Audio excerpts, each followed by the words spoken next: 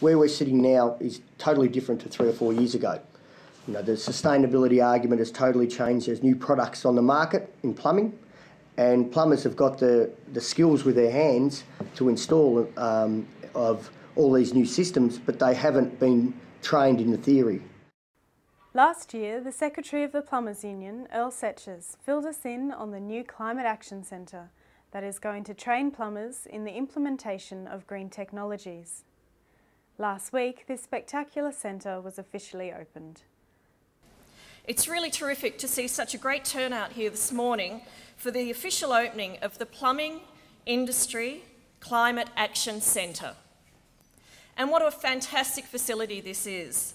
A soon-to-be certified 5-star Green Star building that's a place where qualified plumbers can get hands-on experience in working with the green technologies that are going to put Victoria's plumbers at the forefront of the fight against climate change. It's a research and development centre where the solutions of tomorrow can be developed and tested today. It's an investment in people, it's an investment in skills, and it's an investment in tackling climate change. But one of the things about climate change is it will create a climate of opportunities. And I believe that to be absolutely true.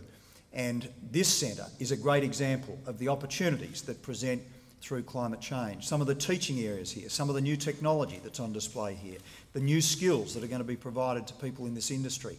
All of this is about creating new jobs in the future.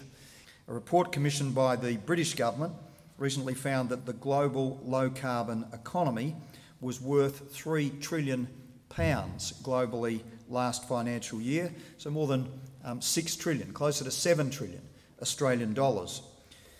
And that's what I mean by a climate of opportunity. Increased water and energy efficiency, greater use of alternative energy and cleaner, greener technology, I believe will underpin much of the future prosperity of our Victorian economy, the national economy and increasingly the global economy. And it's for all of those reasons why, as I said, I believe that this centre is a great asset for our state and why I'm proud to be here today to officially open it. There's a lot of people to be acknowledged, but it does take a few individuals who have an idea which then turns into something real. And, you know, as I say, I recognise the role of the employer associations in the plumbing industry for being progressive and forward-minded about the need to train skills, but also the plumbers union themselves.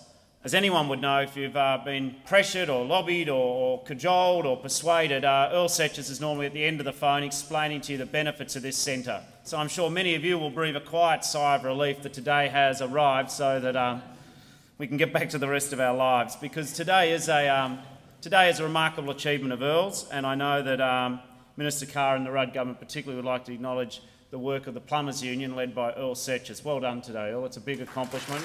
Following a study tour to the US in 2006 and seeing firsthand the cooperative approach used by unions and employers, the Victorian plumbing industry was inspired to set up a similar model. Our aim was to see the industry come together in partnership to create a training centre of excellence for plumbing trades. The training organisations of the Plumbing Trades Employees Union, the Master Plumbers and Mechanical Services Association, the National Fire Industry Association and the Air Conditioning and Mechanical Contractors Association of Australia have come together along with the Plumbing Industry Commission to develop this state-of-the-art Plumbing Industry Climate Action Centre. Together, we had the vision to establish a world's best practice facility that will offer the highest level of training for our plumbing trades, the workforce in Victoria, and today we stand united, committed in the vision. This accomplishment here today is only because of labour and management cooperation. We feel very dear to that because that's one of the lessons that we tried to bring across the pond, so to speak. Our collective efforts with the Plumbers Union and with the associations here, you can see them everywhere you're here today. I have never been, of course, in a facility that's been quite as grand on the green energy technologies, and I think that's because you're far ahead of the curve than we are, mainly by your drought conditions. But I want to tell you that we'll be taking this stuff home. We're going to steal your ideas, plagiarize them like crazy. So we hope that you allow us that, and we're proud again to be with you today. I think this is a sensational centre. It's a great step forward. It's an example of fantastic collaboration between associations, the unions, employers and government, all coming together to take a big step forward. And this is about investing in people, it's about investing in skills, and it's about investing in the climate change economy to create jobs for our state's future. So I think it's a great initiative. Well done.